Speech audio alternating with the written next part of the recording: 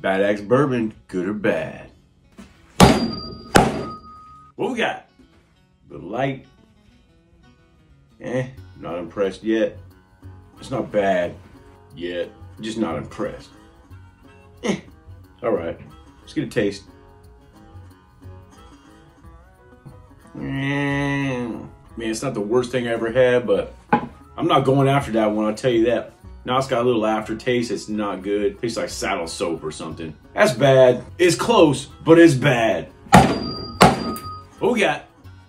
Yeah, Pinhook straight bourbon whiskey. I remember not being too fond of that one. Glad I only got the 200 milliliter bottle of that. I've liked other Pinhooks, just not this one. Pinhook 2020 straight bourbon whiskey is bad.